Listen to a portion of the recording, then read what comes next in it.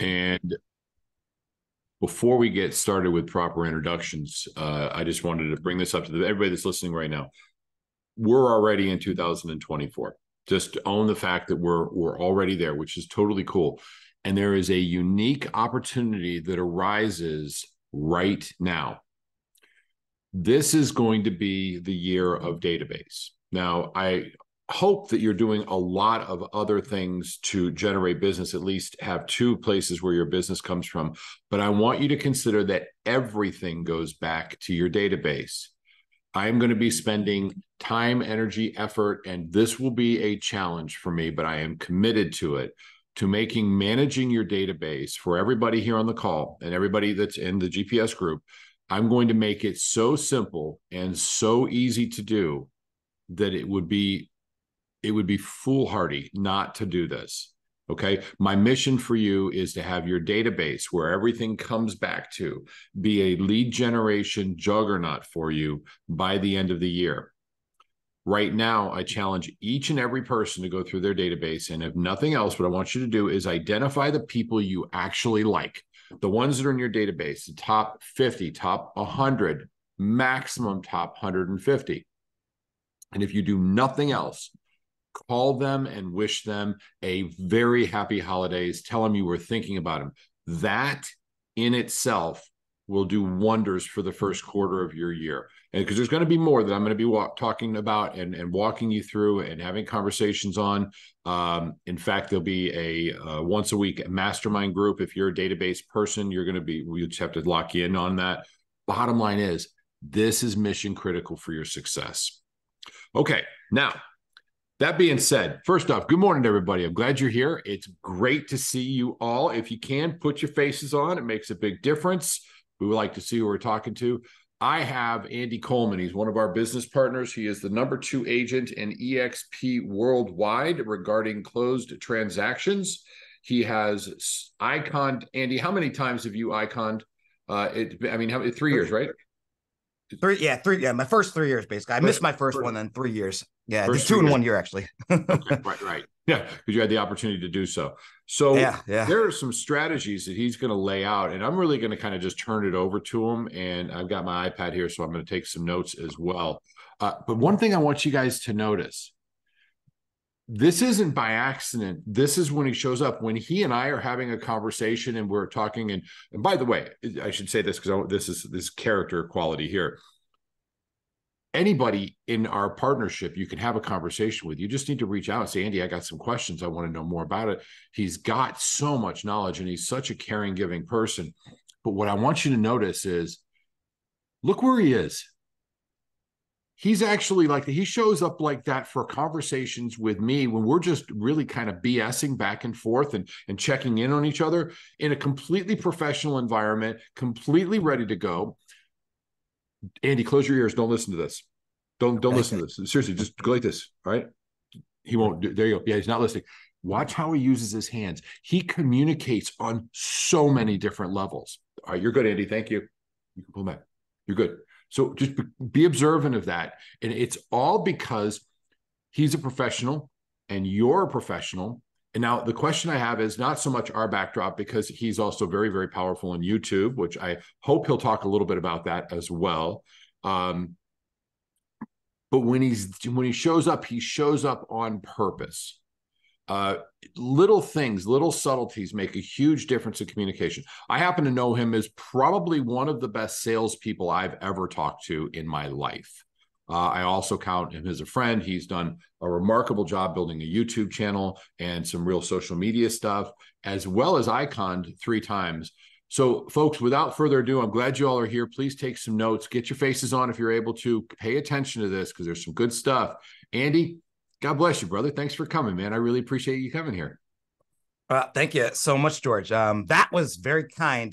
Best salesman you ever met, and you've been doing this a long time, so that means a lot to me. And guys, thank you so much for coming on today. A lot of you guys know me. My name's Andy Coleman. I am the rental expert probably on planet Earth. I don't think there's any human alive that's done more rental deals than me this fast, truly. And I've asked CEOs and I've asked, 30, 40-year experienced agents, and nobody has been able to tell me that they've done more deals than me. So yes, I think I am the leading authority on speaking about rentals and just closing this much volume of deals this fast, right? So Georgia mentioned before, I've iconed 3 times, and iconing to me is extremely easy. Today's call, I kind of want to do it a little bit different because I've talked so much about my rentals and what I've done. I'm going to give you a brief little rundown just in case you haven't heard. I've closed over 700 deals in the past 3.5 years. I've made over $1.6 million in net commission. That's net commission. Okay. I've done, 3 times Icon. Like I said before, I'm on the Florida AAC for EXP. That's the Agent Advisory Council. So I'm in direct communication with the leadership with EXP. I created a team this year, and now I have 3 agents directly working under me, for me, basically, with me, if I could say. And I'm bringing on more every single week. I'm literally bringing on agents every single week. Then I have agents on my team. I created the Andy Coleman team. What else? YouTube channel. I created a YouTube channel, which is blowing up right now. Instagram, I have like almost 7,000 followers on Instagram in like 6 months. I've done a lot, guys. I've done a lot, okay? My best month ever in real estate, and I've only been doing this 3.5, 4 years at this point. Best month ever was $137,000 in commission. Okay. And I think the profit on that was like 132 grand or something stupid like that. And this is all off of rentals. Okay. So I just wanted to give you guys a little preface of, why I'm speaking to you right now and my credibility. I don't even do this to brag. I'm literally telling you what's possible and why you should take my advice. There's a big saying that I love is, don't listen to somebody that's not where you want to be, okay? Let that sink in for a second, okay? If you're talking to a McDonald's worker, and no offense to McDonald's workers, because we need them, but if they're trying to tell you how to run your business, how to make a lot of money, you're not going to listen to them. They have no clue what they're talking about. They've never done it, okay? I've done it, okay? And I've done it multiple times, okay? I've never had a year where I've degressed. Every single year since I started real estate, it's been an upwards climb. Even this year alone, like last year, I made 510,000. The year before that, 250 grand. Year before that, 80,000. That was my first year, right? This year, on year number 4, I'm about to do 750,000. I don't think I'm going to hit the million mark, but I will do 750. And this is in a time where most agents are going back. Okay. I had the pleasure of speaking to the tattoo realtor. I don't know if you guys know him. I think his name is Justin something. Got tattoos all over his face, right? Exploded right out of the gate, just like me. Made about $500,000 in his second year. Same thing as me. Guess what he made this year and the year before that, right when the market switched? He's negative. He created a team off of it, and he's negative. He's been negative for over a year and a half. And I'm not talking shit about him. I'm just giving you a preface of the market's tough right now, okay? But not for me. The market's easy for me. This is the best market I've ever been in. And I'm sure a lot of you guys are probably at the point where you're kind of struggling right now. I don't like to use that word struggling that much, because it's offensive. But you're just not doing the things that you should be doing to capitalize on the market that we're in. Now, what do I mean by that, right? So we're not in the buyer's market. We're not in the seller's market. That's clear as day. There's no debate about that. So what kind of market are we in right now? We're in a renter's market, of course. If people aren't buying or people are not selling, they need shelter. So what are they going to be doing? They're going to be renting. All right. I pivoted, during that pandemic. That's when I got my license, was 2019. It was like December of 19. 3 months later, we had the global pandemic, the coronavirus, and I pivoted and started working with renters like basically immediately, because I realized as a new agent, I cannot compete with these listing agents that have been doing this for 20 years. They have this massive network. They've been sending out flyers, nonstop, spending tens of thousands of dollars on that. I couldn't compete with them. And I realized that. It would have been a slow grind up if I tried to compete with them. So I created my own lane. I created my own niche, okay? Because that's very important. You got to pick one niche and run with it. And truly, guys, I don't really care what niche that you choose. If you want to choose rentals, fantastic. I think that's by far the best niche to choose. And let me go back a little bit, right? Niche, because that's very important. If you're sitting there wondering, what the hell is niche? What is he talking about niche, right? Niche basically is picking one category of real estate, right? So you have real estate as a whole, you have your buyers, you have your sellers, and you have your renters, okay? You could do multiple different niches within those subcategories. So I call it like a niche, okay? So basically, let's say you're looking for buyers, right? And you want to hold open houses, okay? Obviously, if you're not getting the listing, that's not the listing side, the seller side, because you're basically just doing a strategy where, let's say, you're reaching out to fellow EXP agents and you're like, okay, I want to run your open house for you, and you do like 2 or 3 of these a weekend. Okay. That you're trying to get buyers, right? You're trying to get the agents that are coming to your open house and you're trying to get buyers out of them to build a database, try to take them out and see more properties. That is a niche, an open house niche. Okay. Another niche would be, let's just say, my rental strategy, right? I call it my any broker advertise strategy. I call it my MLS private owner strategy, my apartment locator strategy. I have a couple little, sub niches within that niche, but it's all focused around renters.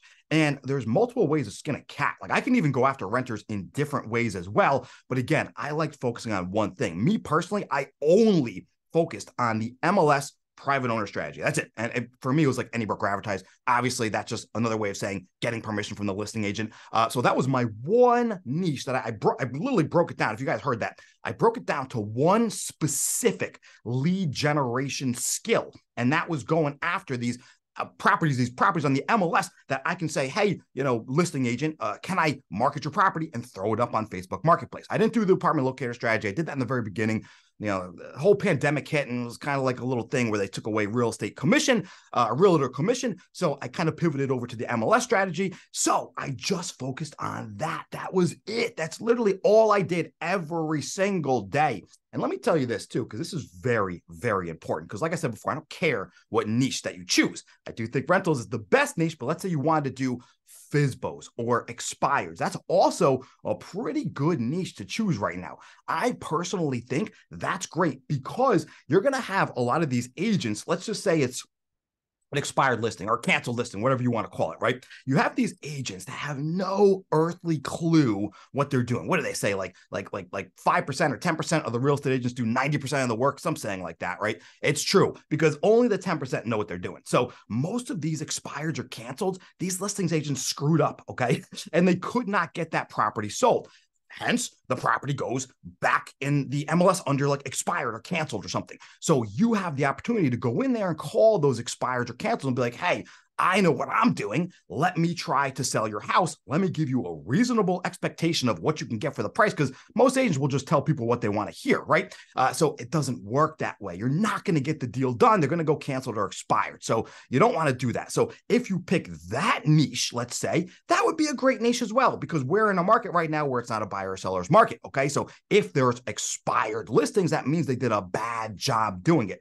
I personally think that's probably the second best niche to choose right now. I think rentals number one. I think like expireds, cancels, even FSBOs, is going to be right there, right below it, because you have these owners that think they could do it themselves, but they have no earthly clue how to sell a house. I'm not going to go to a lawyer and be like, let me run your next case for you with zero lawyer experience. It doesn't work that way, right? They're the experts because they've put all their time, effort, and energy, and they've studied, and they have their knowledge, and they have their experiences doing that one thing. Law. Okay. I don't know how to do that. These owners, they do the exact same thing. Okay. They think, oh, selling a house is easy. I can sell it. No problem. And yes, maybe 2 or 3 years ago when the market was like, listings for dummies, anybody could put up a listing and sell it in like 4 seconds. The market's changed now. So all of these FSBOs now, they're not selling their properties. Okay. I don't know what the average stats are, but I'm sure they're way lower right now of FSBOs that actually sell and FSBOs that actually don't sell. So I think that's another really good niche to go after right now. Now, listen, to be truthful, I've never really done this. I've dabbled around with it a little bit. What I've done, though, is I've talked to the experts, okay? I've I've studied and talked to the experts. And my whole thing about me and why I'm so, unique, I'm a problem solver at a very, very high level, okay? That, if I were to have one superpower, it would be problem solving, okay? I can see little things and make the connections and put them together and fix any kind of problem that I see. That's why I'm able to dissect and figure out different niches without really having done them and been in the trenches, okay? So that's why I say pick a niche. That's the one most important thing you could possibly do. If you get anything out of this call, it's pick a niche and stick with that one niche. I just had an agent the other day.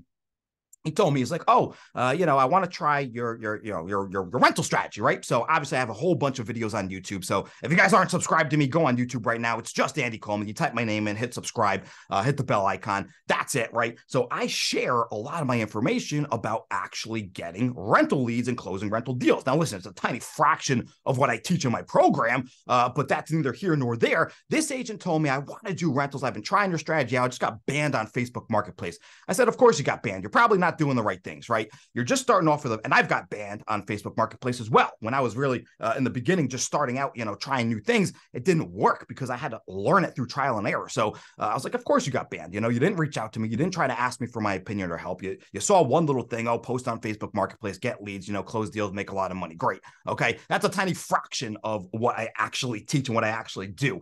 So I said, well, what else do you do? If that's going well for you, because he said it was going well before he got banned. He said he was getting leads hand over fist. But I said, what else do you do? He said, well, I'm an artist. I teach other, artists how to play guitar or something like that. I was like, what do you mean? So you're doing real estate plus you're an artist? I said, no, you're not going to succeed. I said, what's your goal? He's like, oh, I want to make over 100,000 a year. I said, do you really think that's going to happen if you're splitting your time between art and real estate? I said, absolutely not. He was doing the wrong things. Okay. He realized that and he was like, whoa, he's like, you know what? You're right. Because you can't be a jack of all trades and master of none. It's just not going to work, right? You can make a nice living, maybe 50, 60 grand. Maybe you can hit the 100 grand doing that, but you're never going to hit the 250, the 500, the million plus. It's never going to happen because you're not going to be the expert. You're not going to be the authority on that one thing. That's the ultimate goal. And that's what separates the very, very successful entrepreneurs from the other unsuccessful entrepreneurs that fail. And like 90% of businesses fail, 90% of realtors fail. Do you want to be in that category of that 90% that fail? I don't think anybody wants to be in that category. That's the reason why I started teaching my rental strategy. I literally want to flip that around. I want to go from 10% failure rate instead of 90% failure rate. And I want to take that average commission up. I think it's like $56,000 the last thing I heard. Somebody said that's wrong, but let's just go with that. I want to flip that around as well. I want to go to $110,000 for commission rate right there. So that's why I'm preaching my real estate strategy, because it literally works. I've literally taught over 50 agents in the past few months, and they're all killing it right now, literally killing it. I have some agents that made $13,000 in their very first month doing it. Okay. I've had agents that, or her name was Jill. You probably might know her, Jill Kravitz. Hopefully I could say her name. She actually got a buyer out of the rental strategy immediately. I think it was like day 3 after a one-on-one session with me. She literally got a buyer out of it immediately. So that's the beauty of doing rentals and why I say rentals are so important when you're picking your niche. I think it's number one. You do also get buyers out of it. Now, like I said before, what the hell is he talking about, right? There's no buyers or sellers market right now. Obviously, listen, guys, there's always going to be buyers. There's always going to be sellers. I like to think of it this way, okay? There's like a flat line, like an average line of what's going to happen with the market with buyers, sellers, and renters, okay? For renters in particular, that's flat line. It's never going to go below that flat line right there. It's always going to stay here. There's always going to be like an average amount of money you can make off of rentals. And it's never going to really go below that. Okay. It might be really good at some points. Like right now, it's amazing right now for renters. Like I'm like up freaking here on my flat line. And maybe when it switches to a buyer's market or seller's market, then it'll go back to like average, right? But it's never going to go below average. But the buyer and seller market, you're going to be at a flat line on the buyer and seller market, okay? And then what happens is when the market switches, when it's not a buyer's or seller's market anymore, that's going to drop below that flat line. And these real estate agents, like I said before, the tattoo realtor, no offense to him because he's a great guy and he's going to figure it out.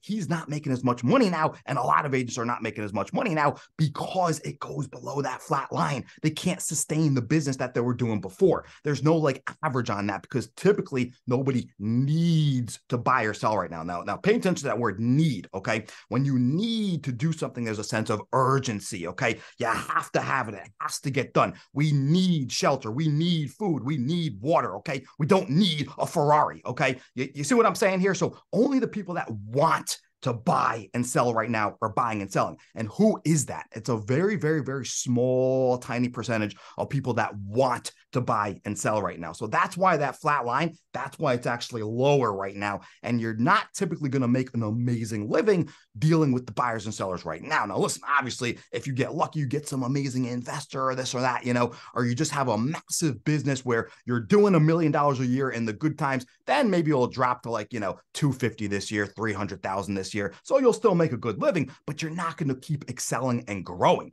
So that's the problem. Okay. And listen, you don't have to, like I said before, you don't have to pivot to renters. I gave you another strategy, right? Pivot to FSBOs, pivot to expires. If open houses are not a good strategy right now, and come on, guys, let's be reasonable, right? It's not a great strategy right now. It's gonna be a phenomenal strategy when the market switches over to a buyer's market. Obviously, that's gonna be an amazing strategy, and that then it's gonna overtake the FSBO market, at that point. But we're not there. We're not there yet. It might switch over within the next. Oh yeah, George. Yeah, I'm sorry, but before you jump into the next topic, there's a couple of things that I've got to bring up, and this is just so relevant. And you'll hear this again and again and again, and it's niching into different areas wherever you're going to be an expert in. And by the way, I put a link to Andy's YouTube page in the chat, so just go there and click on it. You'll see all his videos. There's a ton of them. I think 159 videos on there. When we're talking about niching in, what you have to remember is that everything works. Every single thing works. If you're going to work for sale by owners, that's all I did the first 3 years I was in real estate. There's a gentleman named Fro Candelar that his entire business model was he would knock on doors from Monday through Friday from 9 until noon. And his entire conversation was, hi, you want to sell your home? No, here's my card. Call me when you do. He listed 900 homes a year, didn't use the MLS, double-sided 80% of them. That was his entire business model. And here's the reason that I bring this up.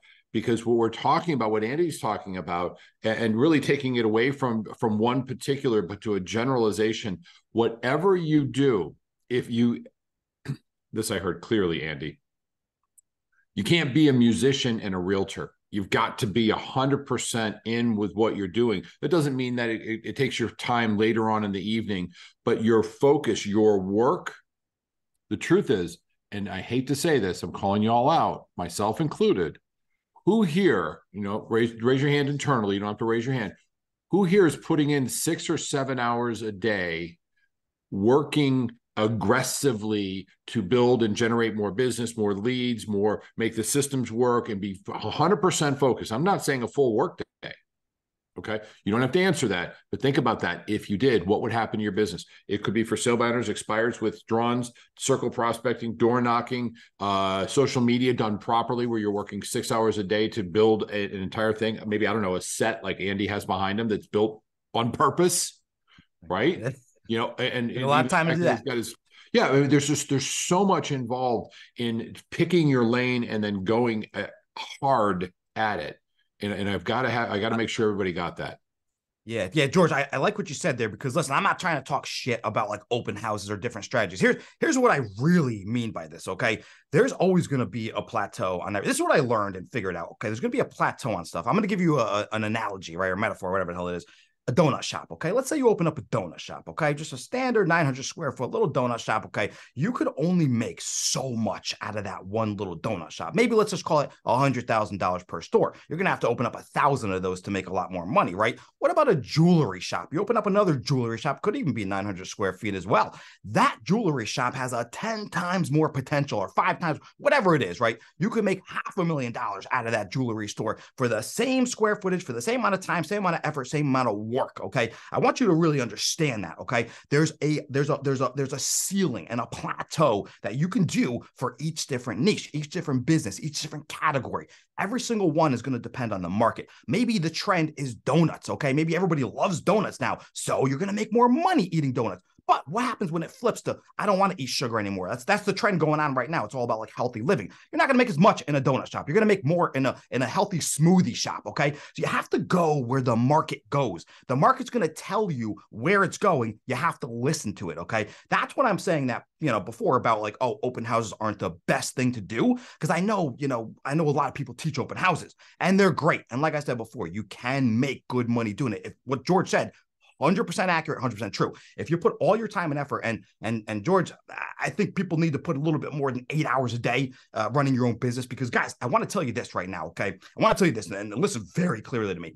This is not a 9 to 5 job. You're not doing a 9 to 5 job. You don't have a boss breathing over your neck. You're not clocking in 9 o'clock, clocking out at 5 o'clock. It's not what you're doing here. And if you're not successful, that's why, because you're treating it like a 9 to 5 job. Once I flipped the script on that and said, you know what? I'm my own boss. I'm an entrepreneur. You have to treat it like your own business, because it literally is your own business. Nobody is telling you what to do. Nobody's saying, oh, did you clock out at 6:30 p.m.? It's not happening that way. You're literally an entrepreneur running your own business. If you don't treat it that way, you're never going to succeed. So I personally do not think 8 hours is enough unless you're up there making $500,000, $250,000 a year. Once you hit that point, you can start changing things to scale even further by hiring agents and stuff. I'll talk about that in a little bit, because that's what I did this year. I started scaling by hiring agents and building a team and everything. So that is possible. But for the first few years, and every single successful, and I do a podcast and I interview CEOs, CFOs, multimillionaires. I've interviewed dozens of them at this point, and they all literally say the exact same thing. They grinded it out for the first few years. Some of them longer. Some of them grinded it out for 5-10 years, okay? But most of them, they've grinded it out for the first few years. They literally suffered, and they put away their pride, okay? And they did whatever the hell they had to do to get it done, okay? That's what I want to really get my message across here is, yes, if you want to be very successful, you will have to make sacrifices in your first few years of doing this. If you're not where you want to be, that means something's wrong. You're doing something wrong, okay? If people like me, people like George, people like Ricky Carruth, can make $500,000, $1 million per year, why can you not do it? Okay. We're no better than any one of you. Okay. We just did the things that you did not want to do. That's it. That's all we did. We put in the time and effort where you said, oh, I'm too lazy. I'm going to turn my phone off at 5 o'clock at night. I'm going to take off Saturday and Sunday. That's all great and well. You could take off a Saturday and Sunday after you started making $500,000 a year. Now you can start taking off a Saturday and Sunday, but you have not earned that right yet. Okay. You didn't earn the right to stop taking calls at 7 o'clock at night. You have not earned the right to do that yet, okay? So I want to make that very, very clear. Put in the time and effort it takes to get rich for a few years first, then things get much, much easier, okay? Much easier. Like right now, I'll give you guys an example, right? I'm still working 16 hours a day. And that's what I did. In year number 2, I bumped it up to about 10 to 12 hours a day. Year number 1, I was only working 5 hours a day, maybe 5 days a week. But that's why I only made $80,000. Okay. I didn't make that much money doing that. Once I started working more, then I bumped it up. I literally like almost 5x'd it, whatever it is, 4x'd it, right? And then the year after that, I was like, what if I work 16 hours a day, nonstop around the clock? When I'm awake, I'm working. When I'm sleeping, right? I tried doing that. Guess what? Boom, made $500,000, doubled what I did the year before that. And do you think it's because I'm a genius? No, listen, yeah, maybe I'm sharp and everything, right? But it's because I put the time and effort and I did my homework. Like George was saying before, I built that set behind me. Do you think that just happened overnight? No, I had to research those LED lights. That took me hours of just researching and setting them up. The camera that I'm talking to right now, I had to do multiple, like dozens of hours just to learn how to work this stupid camera, right? You know what I mean? Like, guys, come on. You really have to be motivated, and you really have to be, willing to learn and to make mistakes and then fix your mistakes and learn from your mistakes. Because that's another thing I want to say too, right? I've encountered so many problems. George has encountered so many problems. George has been doing this for way longer than me, okay? He knows what it takes, and we're talking specifically real estate right now. Every single deal you're going to do in real estate, you're going to make a mistake. I don't care what the heck it is. You might forget to call them at 5 o'clock and call them at 5:10. Boom, that's a mistake. Whatever it is, right? You're going to make mistakes. There's going to be problems that you're going to have to solve. You cannot get discouraged by these problems. Problems are literally inevitable, okay? So I changed my tune. This was probably a year and a half ago. I changed my tune, and I was like, all right, I'm getting upset every single problem I have. It's putting me in a bad mood. Let's say I have a $15,000 commission deal, right? And let's say a $500,000 house, whatever the heck it is. And all of a sudden, like the day before the closing, I lose the deal. Okay. Nothing I can do to solve it. It just goes kaput. Okay. I would get upset. This was before, right? Previous Andy over here. I'll be moping around for like a week at a time. I'd just be upset, oh my God, why me? Why me? Why this happened to me? I didn't take accountability. Okay. At some point, somewhere along the way, I did something wrong. Okay. And I don't know what that was. I did something wrong. So, listen, guys, you can't get upset about problems. I discovered a new philosophy about problems. Let me tell you, let me tell you this one. This is pretty cool. So every time I have a problem now, here's my outcome to this is yes, please give me another. Okay. Yes, please being I love that I'm getting a problem right now and give me another because I get to fix this problem and then move on to my next problem to solve that. And who am I solving this for? I'm solving it for myself. Okay. I'm showing myself that I can do it. And that's a very fulfilling feeling. Once you conquer a problem, you will feel like you're on cloud nine. I'm sure everybody can relate to this. When you guys have like a really hard problem, even take it back to like school days doing algebra and this and that, right? If you get to the end of that equation and you solve it, you're Andy, like relieved. You're like, oh yes. George, Andy, yeah. Hang tight. Somebody's playing some music. Was that you? Not me. Oh my God, I couldn't find it. I don't know where it came from. Somebody was just hitting some music real hard. I was trying to get it muted out. They're probably at the gym or something, right? Probably working out at the gym, running. Yeah. So, yeah, which is very good too. You know what I mean? You guys need some kind of balance. I'm actually happy that happened, right? Because even just thinking that about also that, like has a question. So let's let her get. Yeah. What time is it? How long do you usually go for? Till 9:30, right? I mean, I can take some questions now. I can keep, Lizette's got one. Let's go with Lizette real quick. Lizette, what you had your hand up? What's up, hon? Yeah, go ahead. I was actually, I usually, by the way, you're saying all this, but the same thing. I usually get on my phone calls now. I was going to get off to make my phone calls 9 to 11. We've had to double down.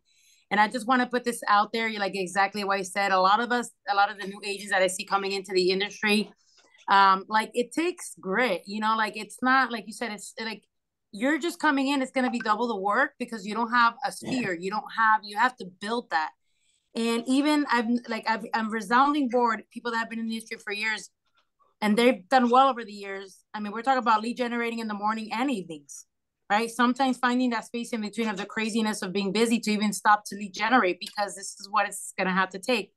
That's actually, before I forget, that's a very good point that you just mentioned about lead generation. It's something I hadn't talked about before, and I'll let you ask your question in a second. But listen, guys, what she just said about lead generation, that is a never-ending thing, literally never-ending. You never stop lead generation. Every single day, you will be lead generating nonstop. It's a nonstop thing. It's not that I'm going to lead gen for 4 days in a row. I'm going to get a whole bunch of clients. I'm going to go close a couple deals, then go back to lead generation. That's not how it works. Okay, I'll even tell you a quick little story, then I'll let you ask your question. My girlfriend's sister, she's a real estate agent in Iowa. I said, okay, how you doing this year? She said, I'm going to make like 60 grand. I said, why are you going to make 60 grand? And she started dissecting her business, right? Because she didn't know why she was having a bad year. And the one theme that I found, she's doing a couple things wrong. The big one that I found was she said, okay, at the beginning of the month, I lead gen for about a week or so. I get all of my leads. I set them up on the search on the MLS. I go and take them to show properties. She's working with buyers. And all of a sudden, she stops doing lead gen. Once she gets all of her buyers, then she starts working on the deals, doing the showings, writing the contracts, get them under contract and closing the whole deal. After the deal is done, all the deals are done for that month, she goes back to lead gen the very next month. The first of the month, she'll go back to lead gen again. I said, well, there's your problem right there. You stop doing lead generation for 3 weeks out of the month. You're only lead genning 25% of the year. Do you think you can run a successful business doing that? No, you can run a decent business doing that where you're going to make 60, 70, 80 grand a year, but you're not going to excel. You're not going to make it to the top. You're not going to scale that way. So, okay, sorry. I just wanted to let people know about that. Okay. So, what was your question again? No, actually, it wasn't a question. It was just, I was just affirming everything you've been saying because the thing is like, if you're doing open houses, do it and like, don't go do an open house on Saturday, put 2 signs up and expect to, you got to do it at a high level. And that's the thing that could be to a high level. So some of us here on this, some people in our sphere that started real estate, our coworkers, they came from a 9-to-5 job. So they would actually make sure they get dressed on time, put on that name tag, they look good. I think you're cutting out a little bit. $20 an hour, whatever. Yeah. I think you're chopping out a little bit, but can anybody else not hear her? Sorry. Yeah, George, can you hear her? She's getting choppy. It came through. Okay. Okay, sorry. So I'm just saying that the fact that coming in at a high level for yourself, especially there's a lot to this. It's just one of the things I'm seeing, it's like when it comes to my business or doing this on my own, it's like, oh, I'm just gonna go do this, and then we kind of like we don't really push it to go like I don't know how to explain it. Do it in a way where it's all in. That's really it, all in. And the thing with I'll the give you an lead example generation, here. So what she's saying about that, right? Like I'm going to give open houses as an example, going all in on open houses, right? Like I said before, I don't think it's the best way to do lead generation right now, and it will be, it might be the best, you know, or second best within a couple of years. But if you're doing open house, let's say that's what you like, because it's very important you do something you love. Because if you're lead generating every single day, you better pick a niche that you love. Maybe it's only third best, but you love it, so you're not miserable, so your quality of life is a little bit better. That's still okay, right? At the end of the day, here's an example for open houses. What she was talking about. Right. So let's just say you're working on open house strategy. What do you want to do to get open houses? You want to reach out to the EXP network first, right? That's our friends and family right there. We're family right there. We literally have something called Zenlist where you can pop on Zenlist and see every single EXP Realty agent's listings off market or on market. You reach out to them, say, hey, I want to hold an open house for you. You stack up a few of these per weekend, not just one, not just two. You stack up a few open houses or throughout the week too, because you could do them on a Friday or a Tuesday or a Wednesday. It doesn't matter, right? Because think about it this way. You could be working out of an open house. You can bring your laptop and everything. Even if it's not that busy, you only get 1 or 2 or 3 or 4 people show up. Who cares? You're going to be doing that anyways in your office or your at-home office. So might as well do it at an open house and get a potential to get leads, right? You can do some door knocking before that. You put up your 40 signs or 30 signs or 50 signs. You know, that's what you do for every single open house, but you do multiple of them. You don't just do one, because that's half-assing it. That's not going all in. You cannot do a successful business doing one open house a weekend. Never going to happen, never going to work. You have to do multiple. I talked to this agent that was making just the same amount of money as me, and he was doing 4 or 5 open houses every single week. 4 or 5 open houses a week. I said, how'd you do that? He said, well, I'd hold the open house for like an hour and a half, give or take. You know, he had a whole schedule. You know, he would do it at 9:30 in the morning. He'd have somebody go and put the signs out for him. He would have somebody do the door knocking and hand out the flyers for him. And then he would show up to the open house, you know, and he would do his 1 hour and a half. Then he would have like a little half an hour gap, then go on to the next open house. Okay. I said, that's incredible. I said, how much money are you making? Oh, I made $500,000 last year doing this strategy. I said, that's great. So I'm a new agent, you know, because they didn't have a network or a sphere built up, just like she had mentioned before. So guys, you can still do other lead gen strategies. I don't want to talk shit about other lead gen strategies, because you can still do them. You might just have a little plateau of how much money you can make based on the market circumstances, but you can still make a lot of money. So listen, maybe you won't make, let's just say, you know, working with renters, you'll make $500,000 next year. Working with FSBOs, you'll make $500,000 next year. But working with open houses, maybe you only make $350 or $400. Okay. For a lot of people, that's still good enough. All right. You know, so that's what I mean by that. Okay. Because listen, guys, I am extremely OCD and efficient, okay? I have crazy time management and crazy efficiency. I literally use clipboards on my phone and my computer and this and that. Like, I literally make things as efficient as possible. So when I talk about maximizing lead generation, I want to be utilizing my time the best way I possibly can. Money producing activities at the highest dollar per hour, right? If you could be working for $1,000 per hour doing one lead generation strategy, or working at, let's say, $500 per hour doing one lead generation strategy, which one do you think you're going to want to choose? Probably the one doing $1,000 per hour compared to the one 500. You're spending the exact same amount of time making double the money. Does that make sense, guys? I really hope that makes sense. But there is a caveat to that, right? Only if you like it, okay? And in the beginning, you know, you don't have to like love what you do. I love real estate in general, but there's other things I love a little bit more, which I wanted to talk about teams and YouTube. I know George wanted me to talk about YouTube. So let me pop into that right now, because I'll be honest, guys, I found something I love even more than real estate, and that's YouTube. Who would have guessed it, right? Literally a few years ago, if you had told me I'd be on a YouTube channel, I'd be like, you're out of your goddamn mind. There's no way. I was afraid of public speaking. I was like, no, sir, there's no chance I'd be going in front of a camera like I'm doing right now. You know how weird it was me talking to a camera for the first like couple weeks? It was so strange and weird. I was like stumbling over my words. I wasn't talking like this right away, right? But I learned it, and I actually learned to love it because it's fun. For me personally, I love the content creation portion of it, right? I get to be creative. I take nothing and turn it into something. And that's honestly what real estate agents do as well. You're taking a nothing business and you're turning it into something. That's why I did also love real estate, but I found that I can give back at such a higher level and scale when I go on YouTube. So anybody can do the exact same thing as me. Let's say you get really good at open houses and you become the master, the expert at open houses. Well, after a few years doing that, you made a whole bunch of money, right? Now you can start giving back and start sharing what you learn to other agents to try to help other agents, right? That's disgusting. Seeing a 90% failure rate, that literally makes me sick. There's no reasons why our brothers and sisters out there should be failing at that high of a rate. So that's why we give back information. Once you've mastered something, it's your duty and obligation to give back. That's the way I feel as a human society. That's how we grow and that's how we excel. That's why we're still not in the Stone Ages, guys. That's why we're in 2024 coming up with AI and all this future stuff and Elon Musk.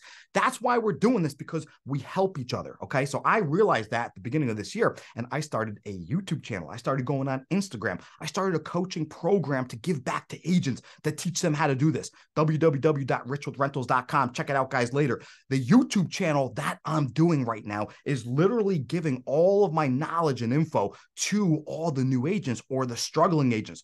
Any agent that's not making $500,000 a year, they should be listening to my advice. Maybe they're not going to take my advice, but they should at least hear me out and see what I have to say, see if it makes sense to them, and then give it a shot if it does, right? So that's why I like doing that right now, is giving back. And guys, I built a team too, and any single one of you can build a team as well. That's the beauty of real estate, what I found, right?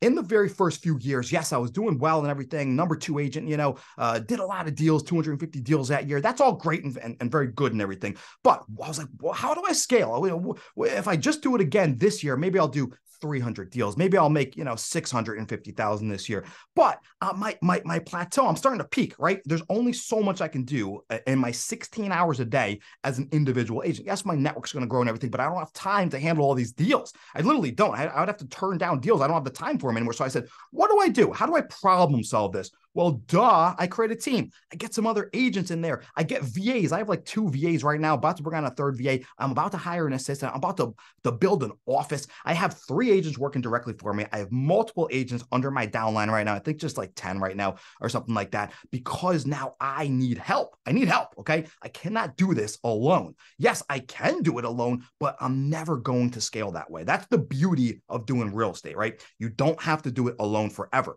Yes, you do have to do it alone in the beginning, right? If you start hiring agents when you're making $50,000 a year, what kind of confidence do you think you're going to inspire in them? You're going to inspire a 0 confidence. Their loyalty is going to be 0, and you're not even going to be able to train them and teach them well. You're not going to be able to answer their questions. It's never going to happen, right? So that's why you want to actually grow first. You want to reach the level that you want to reach, right? Me personally, that was the 250 deals. That was $500,000. I was like, once I reach that, then I can go and bring on other agents. And then that gives me the credibility and the confidence, because that's very important, right? You need the confidence to go out there and lead, because that's what you're doing. When you have a team, you're leading. George, he's a leader. He's a born leader, but it didn't happen overnight. He didn't start leading in year 1. George, what did it take you? Probably a few years to actually get a team and start leading. He did the work first. He did the FISBOs first, for 3 years, he said. Then he was like, all right, I've mastered this. I'm making a whole bunch of money now. I can now go out and teach agents, because I'm so experienced right now that they will listen to me, and I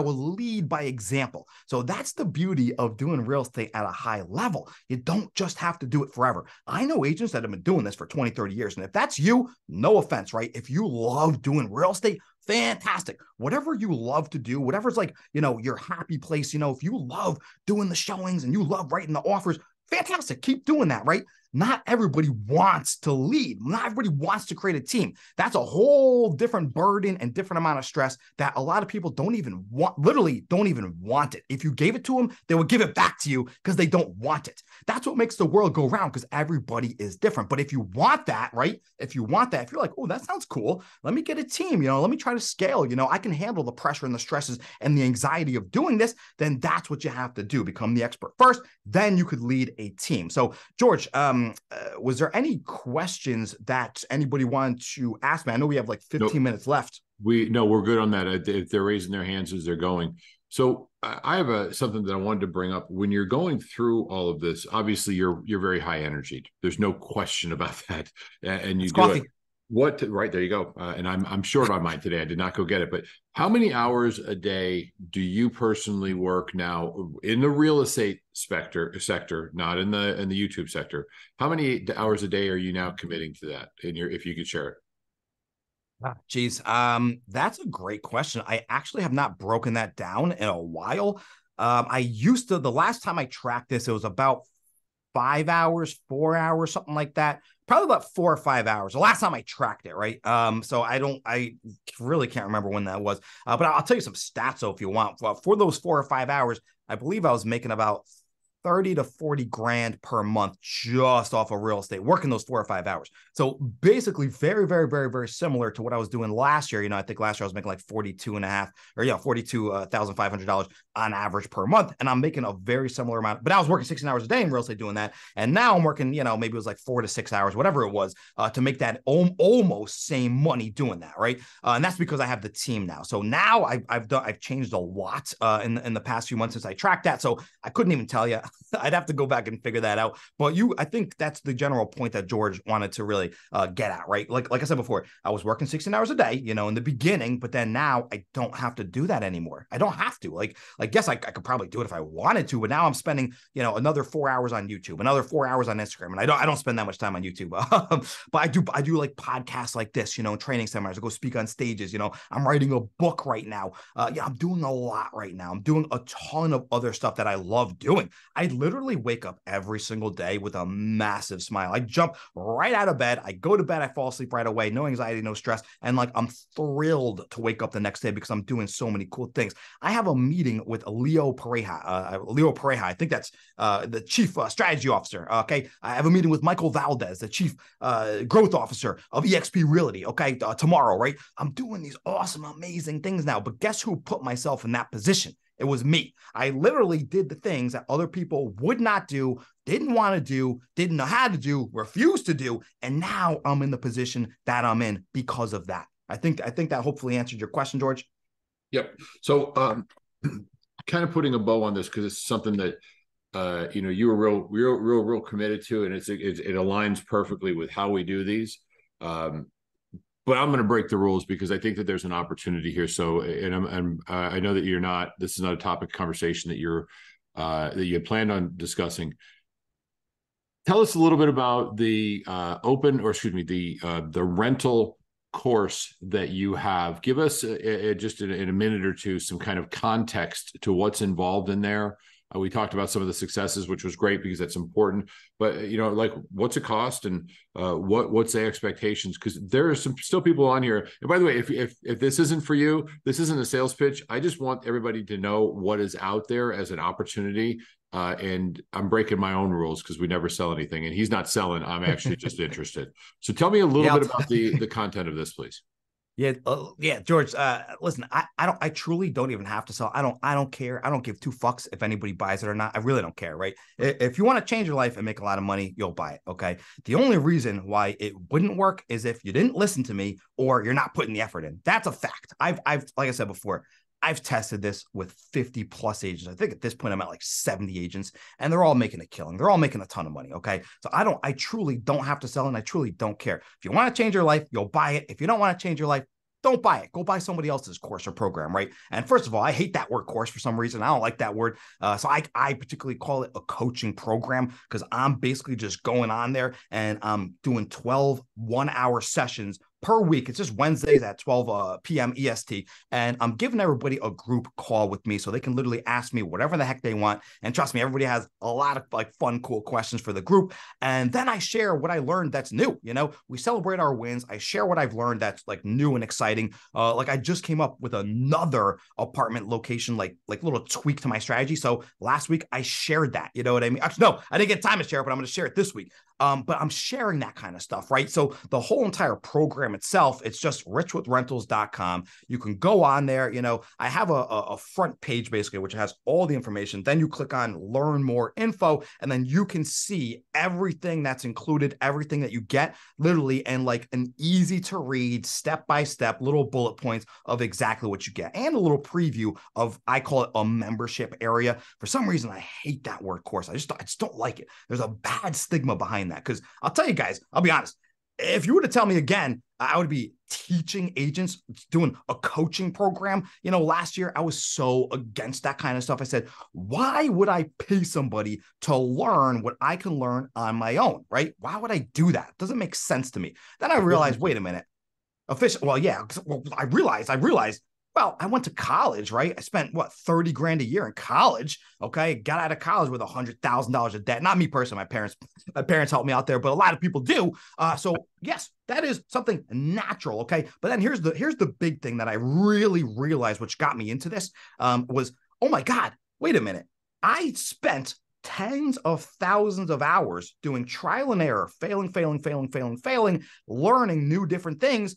But if I had just had the blueprint right away, I could have saved those tens of thousands of hours. I could have saved that stress and anxiety. I could have saved a lot of time, and time is impossible to get back. That's the one thing in life you will never get back is your time, right? So listen, I'll give you a good analogy, right? If you can give me $10 to make $100 next month, would you do it? Yes, every single human being would do that, right? Because that's a fair trade. Not even a fair trade. That's a great trade for you. You're trading $10 for $100. That's what I equate my coaching platform and program for. You give me $10 and I'll give you $100 return in your first 30 days. Now, listen, those are just hypothesis type numbers right there. But that's the general gist, what I'm getting at, right? So basically, if you can, let's say, do it on your own, right? And you can, every single one of you can do it on your own. Do not get this twisted. 100% of you can do this on your own. You don't need me to do this, but I guarantee you this, and I promise you this is a promise. You will not make as much money as fast as if you learn directly from me. That's an absolute fact of life right there. It's impossible. It's literally impossible because you did not do it yet. Okay. I've done it. I've made all the mistakes. I've done 700 deals. You're getting 700 deals of experience and knowledge. So you're not going to repeat those same mistakes. How could you possibly make as much money as me that fast? It's impossible. It cannot happen because you're going to make those mistakes. You don't know what you don't know. Mark Cuban always says that on Shark Tank. I love Shark Tank. He says it on Shark Tank all the time. You don't know what you don't know. Okay. And trust me, guys, there's still a lot of things that I'm learning right now, but I'll tell you this for a fact. I'm a master at rentals. I am most likely the #1 expert on rentals on planet Earth. There's no human alive that has done more rental deals than me in this short of a time period. Nobody ever in the history of real estate, the hundreds of tens of millions of real estate agents that have ever been alive, nobody has done more than me in this time frame. I can claim that right now. Okay. So why would you not want to learn from me and trade your $10 for $100? Why would you not? Okay. So if you don't want to, great, that's on you, okay? Nothing to do with me, right? But if you want to, fantastic. Then you'll learn, you'll make a lot of money, you'll be more successful in life, you'll be happier in life because you have less stress and anxiety. But if you don't want to, that's on you, okay? So it's richwithrentals.com, www.richwithrentals.com. Go and check it out. If it's for you, if you think it's a good fit, sign up. If you don't think it's a good fit, don't sign up. I do recommend coaching or, other platforms though, because if you want to learn, it's a cheat code. It's a shortcut. So maybe you don't like the rental strategy. So go seek out, another person that's teaching something else. Maybe you want to learn open houses. So go pay somebody else to teach you how to do open houses. Do whatever you love to do. Okay. That's very important. I loved rentals. I thought it was amazing. Right. And I'll tell you why I love rentals. Okay. I get to work with these renters and 9 out of 10 agents will literally turn them down. They'll say, nah, I don't want to work with you. Even if it's their listing, they won't even pick up the phone. So right then and there, they have appreciation. These renters are appreciating what I'm doing for them. Okay. And then the joy, I'll never forget this. I'll never, ever forget this. It was Christmas Eve of 2019. And all of a sudden I had this, it was my first client. I could not get them into a rental because it was my very first deal. It was taking me like maybe 2 weeks, 3 weeks, right? Finally, I got them accepted, and Christmas Eve, I moved them into their new home. Like their lease was literally like expiring like that next day, and it was either like do or die for them, right? They were either going to be homeless. It was a family. It was actually a Mexican family, Mexican couple, so they were like immigrants, and they barely spoke English, and like they didn't have like a social security. It was a very, very tough deal for my first one. They had 3 children, and the look on the parents' faces when I got them into that home, I think I started to cry. Okay, they had tears in their eyes. I think I started to get really emotional too. Their children were running around the townhouse at that point. They were running around the townhouse. Oh my God, we got a home finally, because they were stuck in a condo before. And I made that happen for them. Okay. And they're clients of for life. I will have them as clients for life because they'll always remember what I did for them. And guess what, guys? They bought with me. I think it was last year, maybe 6 months, whatever it was, right? They bought with me. Okay. So that's the beauty of it too. These renters will turn into buyers. Now, typically, I think it's about 30% of renters will buy in the next, 1 to 2 2 years, whatever the stat is. So they will eventually buy, as long as you stay top of mind. Like George said before, he teaches database CRM. I'm not an expert at that. I know how to do it and I know how to use it and stuff because I listen to experts like George and I learn from experts like George. But yes, I stay in touch with people and my renters turn into buyers, okay? Especially when the market flips over. When it flips to a buyer's market, woo, oh my God, I'm going to be filthy rich, okay? If you think I'm making a lot of money now, forget it. I'm going to make millions per year just off of my renters turning into buyers once the market flips, because I've done over 700 deals. That's 700 VIP clients I have. Plus, I have a database of 15,000 emails. Let me say that one more time. I have a database of 15,000 emails in my last 3.5 years of real estate. Okay. George, how long did it take a normal agent to get a 15,000 list database without running, any kind of like specific paid ads, on Google or whatever? Years and years. Maybe 30 years? Yeah. Oh God, that's actually very realistic. It's not unrealistic. If you had 500 people a year, that's an incredible addition to a database. That 15, and I think it'd probably take more than that. I don't know anybody that does it organically that have be even close. Yeah. Organically, Facebook Marketplace, 15,000 in 3.5 years. You know how valuable that database list is right now, guys?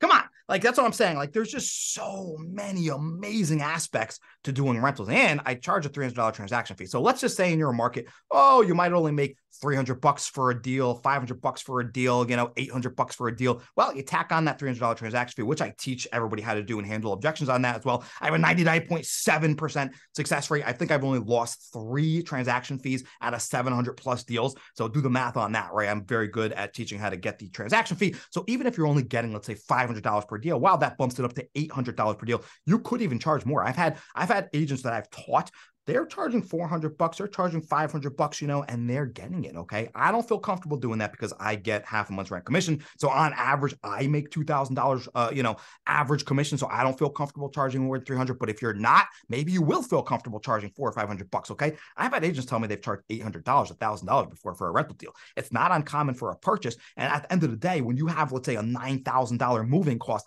$3,000 first, $3,000 last, $3,000 security, what the hell is an extra few $100? It's a very, very, very tiny minor percentage, maybe 4, 5, 6%, on top of that. That's way less of a gratuity that you give to, let's say, a waiter. You don't give a waiter 5%. They would look at you sideways if you gave them 5%. So that's the whole philosophy behind it, right? You can do rentals now and make decent money, even if you're not making the 2,000 that I'm making right now. If you're making only, let's say, $800, you can make decent money, right? If you do 10 of those in a month, and there's no reason why anybody here cannot do 10 rental deals a month. If I trained you and you go through my whole program and you come on my weekly calls and you ask your questions and you put the time and effort in, and honestly, for 10 deals only, remember, I could do 30 deals in a month alone. That's working 16 hours a day. You can easily do 10 deals a month working 8 hours a day. That should be child's play at only working 8 hours a day. Probably less. You could probably get away with working less just to do 10 deals.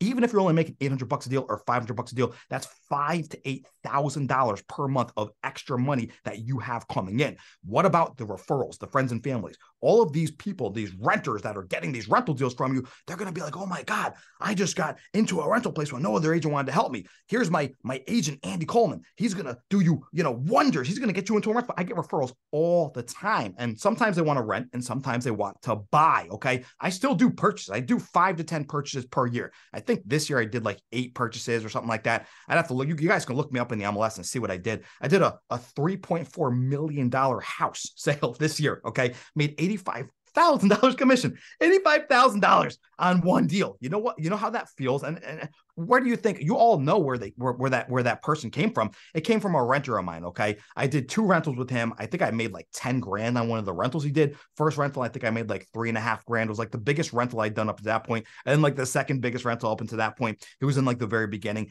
And he remembered me. He hit it big. He's doing really well in his business. And then he was like, all right, I want to buy a $3.4 million house. So who do you think he used? He used me, and I made $85,000 commission. I'm an Icon agent. So I kept all of it minus $250. I literally kept the whole thing. Okay. That was incredible. That was like one of the best moments, of my real estate career, of hitting that milestone. But that's just what I'm saying, guys. you can literally work with renters now and then turn them into buyers later or midway through. A lot of my renters are going to be like, oh, well, I have $30,000, $40,000 saved up, so first, last, and security is not a problem for me. So I say, wait a minute, you have all that money saved up. Well, what if you do this, this, this, and this? You could actually buy a home right now, right? I teach that too, of how to actually transition them. Now, listen, it doesn't make sense right now to buy a home. It's actually cheaper to rent right now at the 7.5, whatever we're at for the interest rates right now. It's literally because the prices of homes are so high right now and the interest rates are so high and the inventory is so low. It literally does not even make sense to buy right now. So if I'm advising people to buy right now, they better have cash, okay?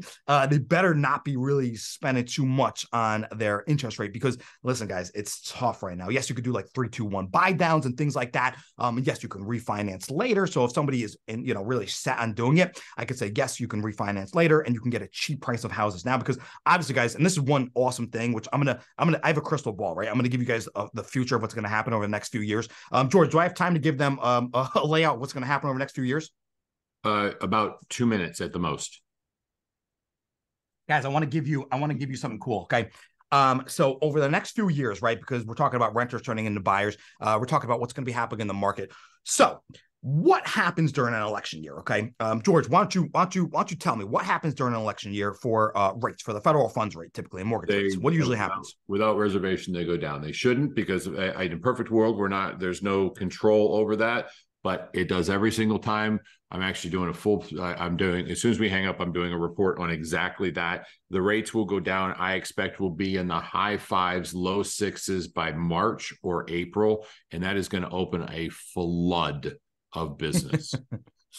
Flood of business. I can't remember the actual stats. It's like every 1 point it drops, like, I don't know, 3 million people buy or something like that. Some number like that, right? I'm sure George is probably gonna do a report on that. So here's the whole point behind this, right? What happens when the mortgage rates drop? Obviously it's really kind of off the federal funds rate. There's no direct correlation, but that's typically how the mortgage rates follow the federal funds rate. There's no federal mortgage rate though. But let's say it does drop to that 5%, right? From the 8% we were at like last month. Well, it just dropped 3 points. Now we have 9 million or whatever the stat is, new buyers that flood into the market. What's going to happen to the inventory? Inventory is going to go down even more. What's going to happen to the prices? Prices are going to go up even more. Okay. It's going to be very, very, very, very, very, very bad for the housing market. Okay. Because we have a problem right now. The housing market is literally broken right now. We cannot sustain high interest rates, high prices, and low inventory. This is like not sustainable. So it's going to mess up the entire housing market even worse than it is right now. But typically they do this, right? The Fed, Jerome Powell, he's in office right now. They do this because they want to get the current president reelected again, okay? Obviously, they do not want Trump to win. So what do you think they're going to do? They're going to do everything in their power to try to get Biden elected again, okay? That's or whoever is going to be the Democrat, right? They're going to try to get them elected again. So they want to get good favor with all the constituents, the voters, and they want to actually lower the rates so they get voted back again. So when this happens, the price of homes are going to go up, okay? So what does that mean for you guys? That means it's going to be a buyer's market. It's going to slowly switch over to a buyer's market just for a little bit. Okay. So why just a little bit, right? George probably said March. Okay. And here, historically, it starts happening in March, April, May of the, election year, 2020, 2016, 2012, right? You get my point. And it will happen again in this year as well, 2020, or sorry, next year, 2024. It's going to happen right around that time frame, March, April, May, June, something like that. It's going to start dropping a little bit. Here's what happens usually. It bottoms out right around October 1st, September 1st, October 1st, give or take, I think one of those dates. It's going to bottom out, right? It's going to go to the very bottom of the mortgage rates, and then it's going to stabilize right around that rate until the election happens on November 4th, I think it is, right? So after November 4th, whenever the election is, then what always happens, always like clockwork, George, what happens after the election happens? Rates go up. Rates go up, okay? Rates go up. It's like clockwork. You can literally just go look at a mortgage graph, for the past 30 years. You could see it, okay? That's how I figured this out, obviously. So the rates are going to go back up. Guys, what's going to happen when the mortgage rates go back up? Okay. The price of homes are going to go back down. The inventory is going to start going back up again. Okay. That is hopefully going to be the correction on the market. Okay. I personally think, I don't know what the heck the rates are going to go for. If you guys remember in 1981, the rates got up to like 17%, some crazy nutty high number, right? I think it was the highest ever in history. I do not think it's going to get that high again. I highly, highly doubt that because I think America would go bankrupt. We can't afford our debt if rates go up that high. Nobody will be able to afford to borrow money, and then our economy is going to plummet. So I don't think it's going to go up high like that again. I would like bet my bottom dollar on that, but I do think it's going to go up to maybe 9%, maybe back up to 8%, maybe 10%. I don't know, right? I don't know about that, right? I just know it's going to go up, okay? And it's going to stay up for a long time, however long it takes until the market corrects itself, until we kind of want to replenish our inventory. Once we replenish our inventory, then they could be like, okay, inventory's back up again. Prices have normalized, stabilized. They've dropped, enough to where people can start coming back into the market and buying again. Now let's drop the rates, okay, to trigger the buyers to come back out again and then eat up all of that extra inventory that was just processed over the past year or two, however long it's going to take. I think it's going to take 1 to 2 years of high rates, personally. I could be wrong on that, but it's going to be some time frame of high rates in 2025 and probably 2026. Maybe we'll see how the market handles that, and then they're going to drop the rates again, and then people are going to start buying again. It's literally a cyclical cycle. It happens like clockwork. Especially, you could that's what I'm saying. During an election year, you can just time this to the T. Okay, now anything can happen, right? Because we know, like George said before, in a perfect world, they would not do this. They don't want to drop the rates because it's going to mess the housing market up even more than before. But what does this mean for you guys and real estate agents? This means what's going to happen with the market. So you can plan for that now. You can literally start planning for that now. You know that the rates are going to be lower, and in people's minds, it's going to be a good time to buy. But we know technically it's actually a better time to buy once the rates are really once the rates are really high. We know it's a better time to buy because you're going to get a cheaper price on the house, and then you could eat those high rates for a year, 2 years until they drop again. Because remember, it's a 30-year fixed mortgage. So what's 1 or 2 years out of 30 years? Eat those rates, eat those payments if you could afford it, and then refinance when the rates drop again. Ideally, the perfect buying scenario, that's what you do. You buy when the rates are really, really high, which goes against all of the news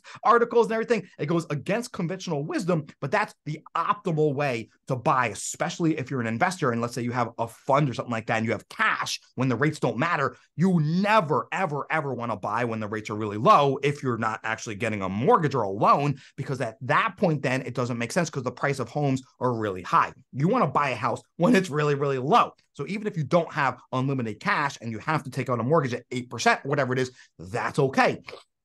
You could always refinance later, okay, in a year or two, and then you'll get that cheap price of that home. So either if any of you guys want to buy a house, that's kind of how I would do it if you have the extra money to float that, right? Because then you'll get the best of both worlds. You get the cheap price of the house. Let's say a house costs $500,000, when the rates are, let's say, 4%, right? And then they go up to 8%, that house price maybe goes down to 400,000 or 450,000. Then you get the house at that price at those rates. And then all you have to do is refinance at that 4 or 5% again, in a year or two when they drop the rates, because we know it goes in a cycle. It's always going to go up and down, always, always, always, So we know that's the most optimal way to buy. So you could even instruct your clients that way too. Give them 2 options. Be like, listen, guys, if you got the extra cash, you can float this. This is the plan to do. Literally just explain that plan to them. But if you don't, then you do want to buy when the interest rates are really low, because then you could actually afford to do it. If they can't afford to do it, then it doesn't really make sense. So you give them 2 options and you lay both of them out, right? You lay both options out. So this is how